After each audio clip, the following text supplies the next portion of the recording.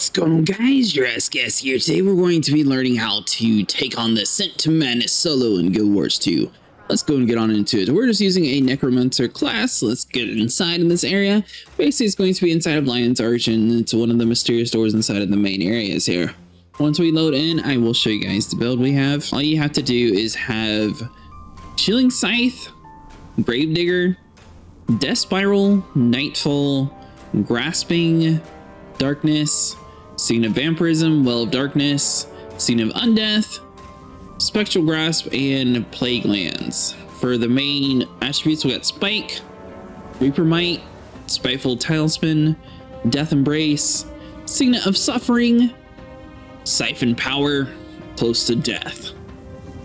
Next one, Soul Reaping, Gluttony, Unyielding Blast, Soul Barbs, Soul Battery, Death Perception, Reaper, Shrouded Night, Chilling Nova, Shivers of Death.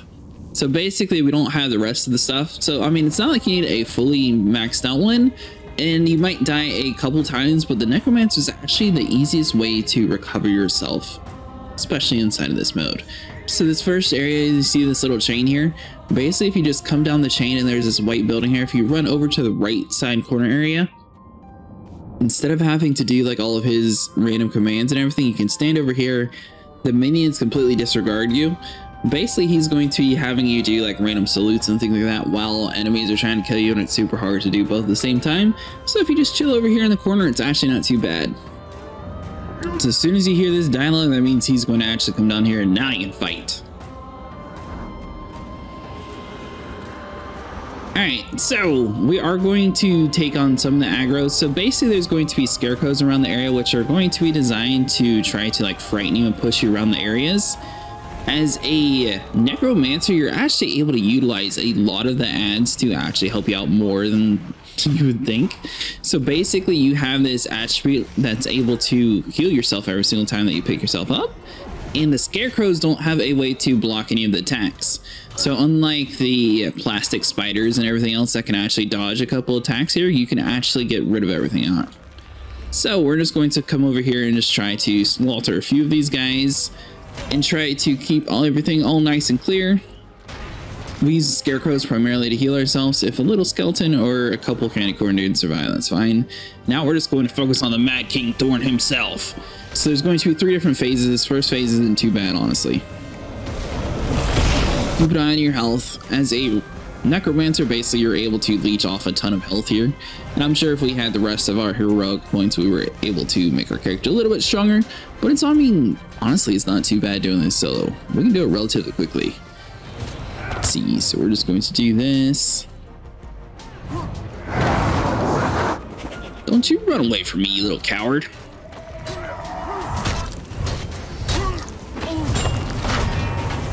Yeah, but I definitely say the Necromancer is the easiest class to solo this. With the ability to have like the lifesteal ability while you're on the ground, it's just so much easier to pick yourself up while doing this. I mean, considering the fact that he's a really big boss, he's honestly not too hard to fight. Now you can always sit here and swap to your other weapons and get a whole bunch of like status effects and everything on through. Swap back to your swords. Because a lot of our abilities have quite a bit of life drain ability, and as soon as you swap to the Reaper class, basically you're able to steal a ton of health from him as well.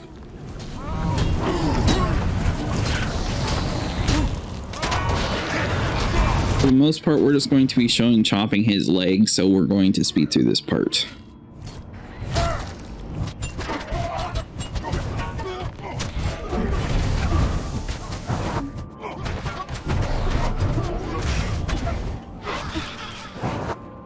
Now remember how I said we're keeping that scarecrow alive? You'll see why here in a little bit. And as long as you stick outside of the red circles, they honestly don't do anything bad to us, so it's not too bad to keep them inside here.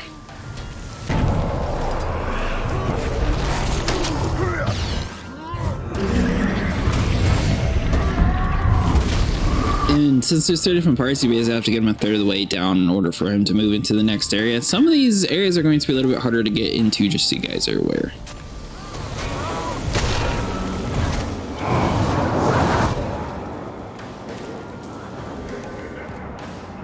So basically, as soon as you get through a part, he's going to run away down to the next area. So you want to come over here to the right side.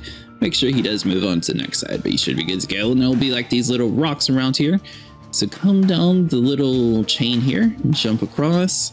You are going to lose a little bit of health, so I suggest fully healing before you do this next jump here.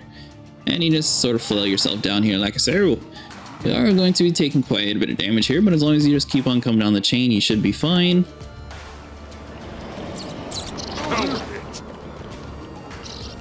Now then you want to run over here to the right side. There's going to be a lot of these little like glow spiders and stuff, but honestly they're not too bad to just avoid. So you just walk over to this next area, then you're able to heal. And then phase 2 starts, and basically it's going to be the exact same fighting mechanism, so nothing actually changes in this fight. It's just that you have to actually chase him 3 different areas. So you can use the spiders and stuff to heal yourself, but it's kind of tricky since sometimes I can sit here and dodge. So if you are relying on those guys, definitely want to try to use something else. Seriously, let's do this. Boom. Now there are going to be a couple cracks on this second stage here. See how there's a split right next to us? Basically, if you fall down there, it is going to be a very far death. So try to keep him over on like the left side and try not to like push him too far in the back. Basically, we're going to want to keep him relatively where he is right now. So as long as he stands right here, so this is where we swap over to our staff, for example. But if we keep him around over here, theoretically, he shouldn't spawn too far away from a whole bunch of stuff, and the scarecrows are going to push you back too. So he's basically in a spot where we don't want to stand, and we're just going to have to do a few abilities with the staffs, and he's eventually going to run towards us and get annoyed. Just like that. And now that we're down, now you guys can see why we want the scarecrows next to us. So this live trade ability, basically we're just going to sit here and melt the scarecrows. Boom! Picked yourself up, and now we're good to go for the fight. Which is why I said the Necromancer is the easiest to actually take on this area. We don't even have like a fully decked out Necromancer or anything. It's honestly not too crazy of a build that we need.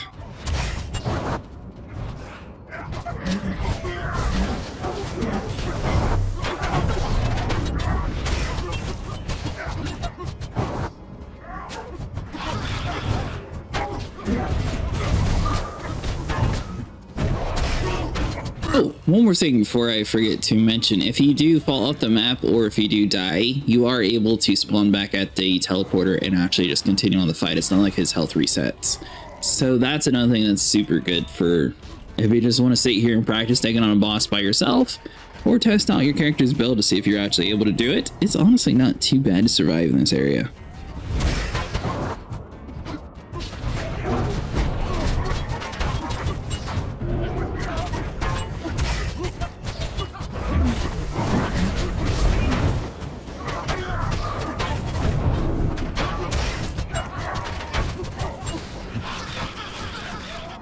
And occasionally the scarecrows will push you off over there. So here's a good way to show that you have to respawn. So basically you just come upstairs here, run down the chains, and you'll be right in front of you. I mean, he's almost about to move anyway, so we're doing pretty good.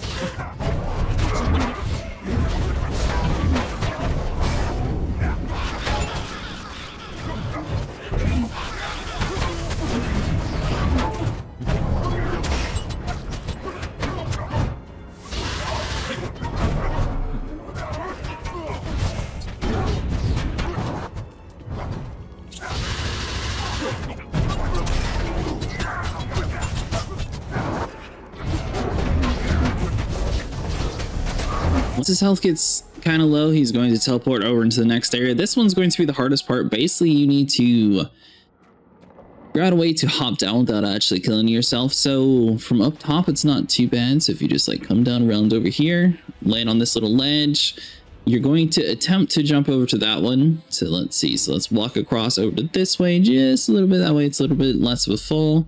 Hop down. Now, the easiest way I found to do this is to actually aim for this little building here. So we're going to like belly flop onto this and just slide down to the right.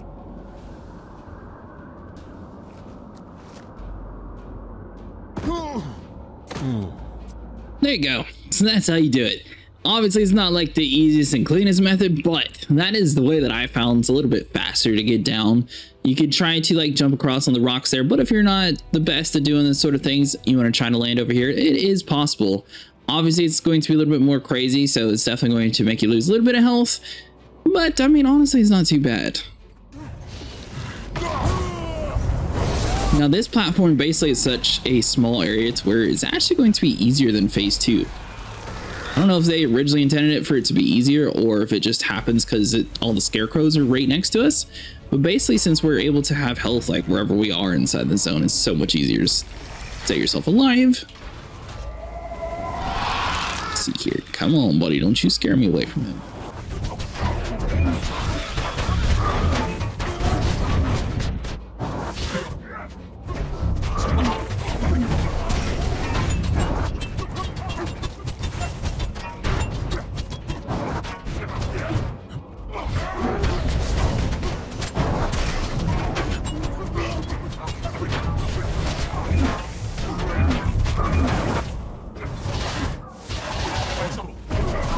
And a few more hits and he's dead.